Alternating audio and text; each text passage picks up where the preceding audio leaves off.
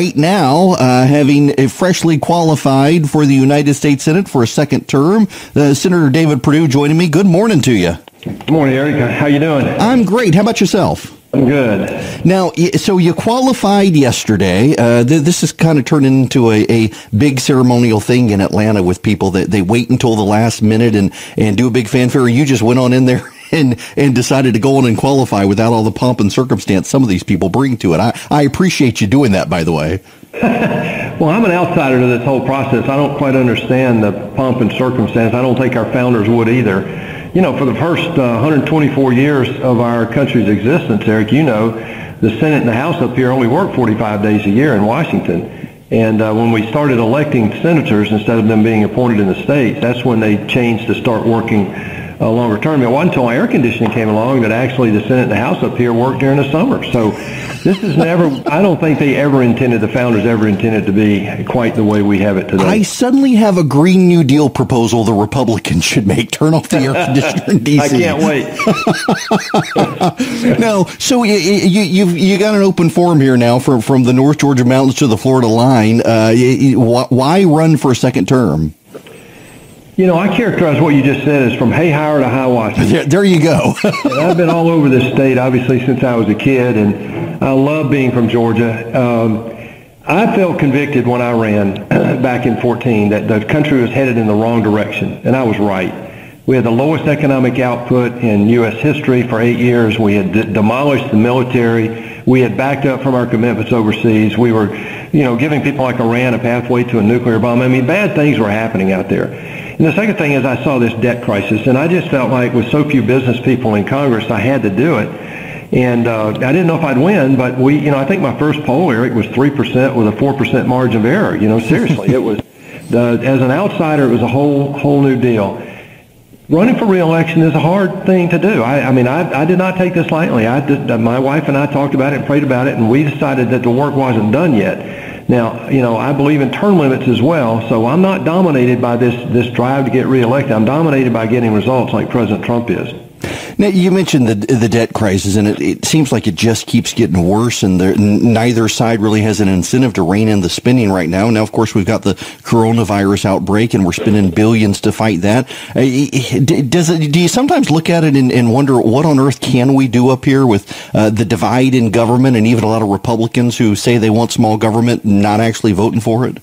The irony is that the drive to get reelected is a lot easier if you just give money away. Mm-hmm. And that's been going on for 50 years. The problem is that we have two budgets up here. We have a budget that has all the drama everybody knows about, but that's only about 1.3 of the total $5 trillion that we spend as a federal government. The other 3.7 is mandatory. The discretionary part has the military, the VA, and all discretionary programs. That's ag, that's all of our safety nets, everything else. And so we're spending less as a percentage of the economy on that portion than we were in 2011. So President Trump has come in and drained the swamp a little bit. We've fired 9,000 people at the VA for not doing their jobs. The problem is over in mandatory. That's Social Security, Medicare, Medicaid, pension and benefits for federal employees, and the interest on the debt. And we need to save those programs because Medicare's trust fund goes to zero in 6 short years, Erick. You talk about this on your show all the time. This is a crisis of our own making. We can fix it, and we just need to get on it right now. You mentioned the partisanship up here. That keeps us from really trying to do these big things. So hopefully if we get Trump in a second term, we'll be able to get this done. Well, and it seems like they refer to it as the third rail in politics, and I suppose it really is. A lot of you guys who actually raise the issue, you become deeply unpopular with core constituencies in Washington and lobbyists by daring to even raise it and become demagogue. I mean, let's not forget even Paul Ryan, who wanted to make some reforms. The Democrats filmed ads of him shoving grandma off a cliff. Well, they've already done ads against me in my first campaign. Right.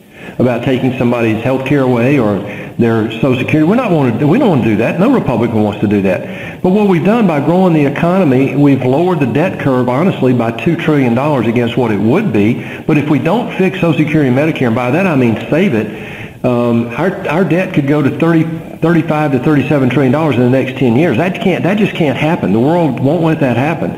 So this is serious. We've got to get on it. Growing the economy is the first step. Trump's on that. We've done that. It's moving. The coronavirus is a problem, and we're going to, you're going to hear the governor and others talk about that later in your show.